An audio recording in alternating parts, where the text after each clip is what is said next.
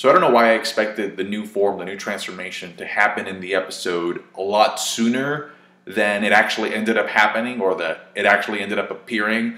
I thought for sure we were going to get it after the midpoint break of the episode, but instead we get Mastered Ultra Instinct as sort of like the cliffhanger of the episode, the finale, the final part, the ending of the episode leading on to the next episode. And it could be due to the level of anticipation and excitement for wanting to see this new form in action, where in which sometimes when you get too excited over something, you tend to grow impatient, because I definitely caught myself feeling impatient, especially after that midpoint break. I was like, okay, where's the new form? Where is it? Like, hello? And then I remembered that when Goku went Ultra Instinct for the first time, we didn't just get one episode, it was actually like a two-parter. It was like a 2-episode event, where in which we had the lead into the transformation, the actual transformation itself, and then we got to see the form in action. So I think maybe this new Mastered Ultra Instinct form could have benefited from a 2-part episode event, just like the first time that Goku went Ultra Instinct. Because the preview we got for 130 looked freaking beastly,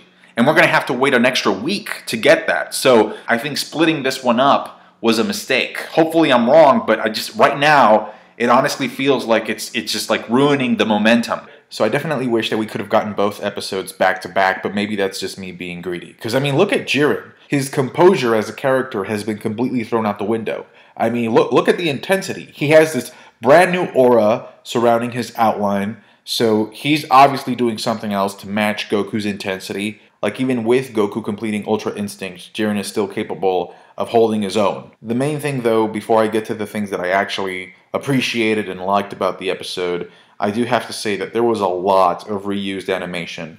Just super, super lazy reused animation. You have this shot right here. If it looks familiar, which it should, it's because it's from the opening. I mean, literally, just how lazy can you get reusing opening animations in this sequence? Like, and they reused it twice, and the thing is, like, Whis had a very good speech describing Goku's process, and it was so distracting the first time I watched the episode because of the reused animation. It's like, I'm sorry, Whis, I can't pay attention. This reused, rehashed, lazy animation is getting in the way of me appreciating your words, your speech. This shot again of Goku with the Kamehameha is a complete copy and paste, just straight up plagiarism from the Kefla episode. If you don't believe me, go rewatch that episode where Goku plugs that Kamehameha on Kefla's face to push her out of bounds. It's the exact same animation. And to keep it fair, there were some solid amount of good things in this episode. I remember, like, one of the opening shots is like this camera motion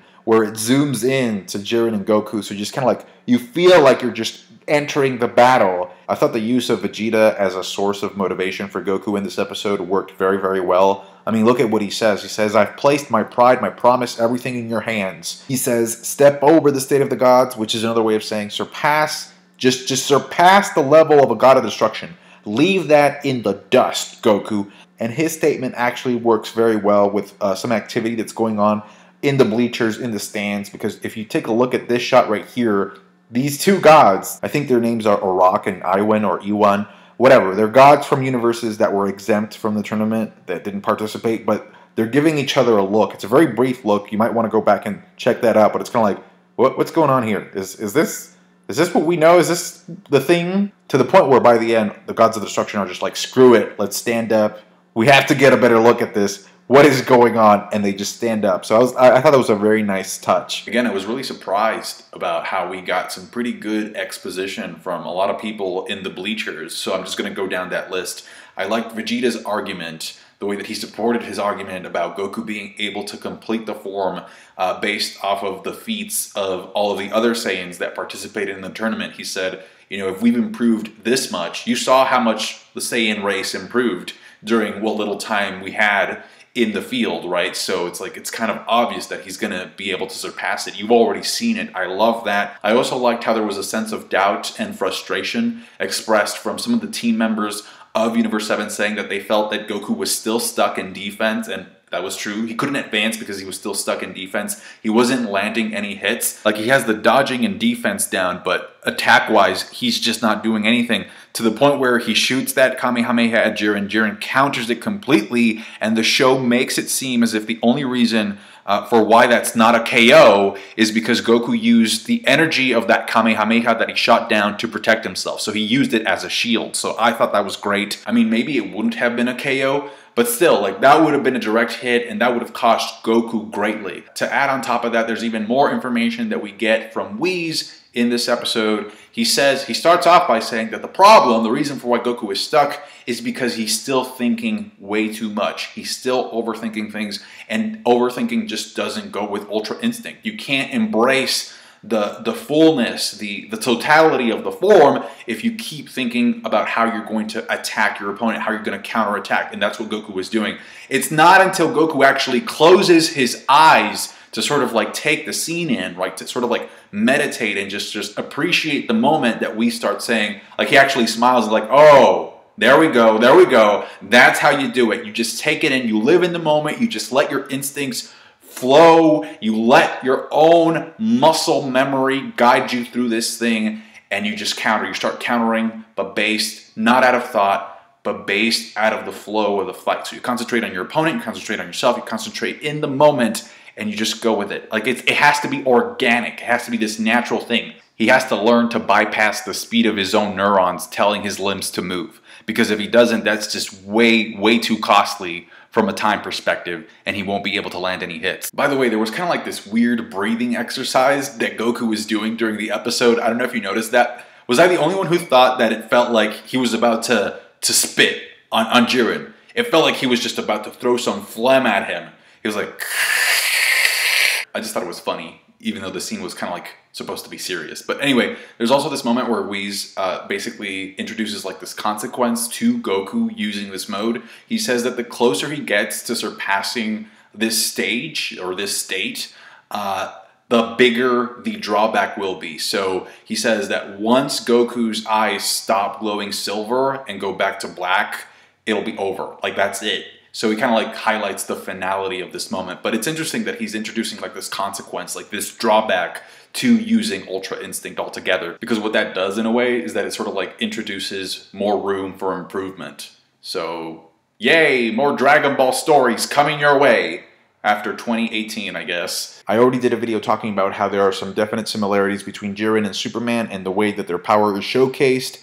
And this episode is no exception to that. Jiren's eye power, what will look like this heat wave that he unleashes from his eyes, was all over this episode. There is a moment in this episode where he uses an attack that resembles the sun. We know Superman draws his energy from the sun, so it's that solar reference. He shoots it at Goku, he catches it and erases it like it's no big deal. A bunch of colors in this episode, a whole lot of explosions going on all over the place. Lightning, color, smoke, balloons, all this crazy stuff. And so I'm sitting there watching this fight go down, and I'm thinking to myself, wait, hold on, where is Frieza in all of this? Like, is he hiding under a rock to avoid getting hit? You think a rock would be enough to protect him at this point? I mean, the field has become a dangerous place, as if it wasn't before, right? No, but I think in this episode, it just kind of, I got that war zone vibe out of the field. It felt like a war zone. So where is Frieza hiding? Under some rocks? Like, we're supposed to believe that he's just going to be safe under some rocks? Unconscious? Like, maybe if he powered up or something, he could tank some blasts. I have two favorite moments in this episode. The first one is where it seems like Goku is essentially trapped on this, like, bit of rock and under this dome, and he's just there sort of, like, trying to tank, or at least trying to take Jiren's meteor punches that are raining down on him, and all of a sudden, based off of an observation from the people in the stands. Again, the people in the stands were great in this episode. They're like, wait, those are sparks flying. What's going on? So they see like, and then they close up on Goku. They zoom in on him, and you see his arms vibrating so fast. And you know that he's punching the sky. He's trying to counter Jiren's meteors.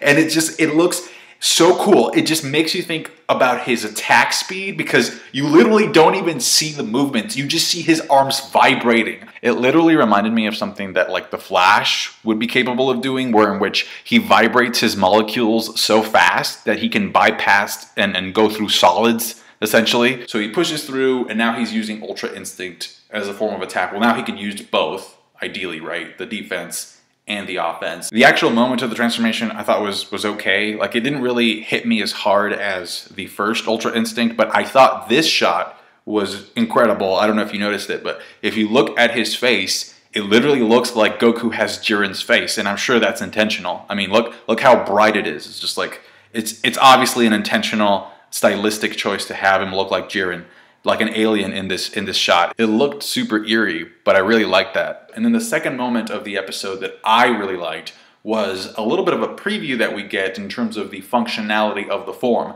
Again, I'm all about functionality. If it looks cool, that's great and all, but I really want to know, what can you do in this new form that you couldn't do before? And again, because this new transformation is kind of like the cliffhanger of the episode, we don't really get that much of it, but there was a moment, and I actually had to pause. There's this one action sequence where Jiren is he's trying to land a punch on Goku. So he's coming in, not only does Goku completely dodge that punch, so he can't even hit him, but if you look closely, he dodges the attack, and in less than a second, he's capable of landing 4 direct punches. You can count the punches based on the stars that you see over Jiren's body.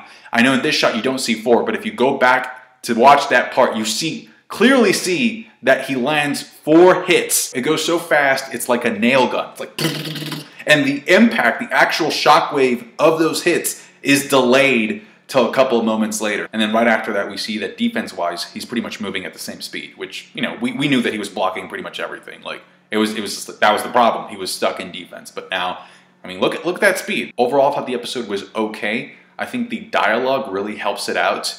But again, I really wish that we would have gotten this episode paired up with 130, because I think that would have been fantastic. That's going to do it for me. Thank you so much for watching.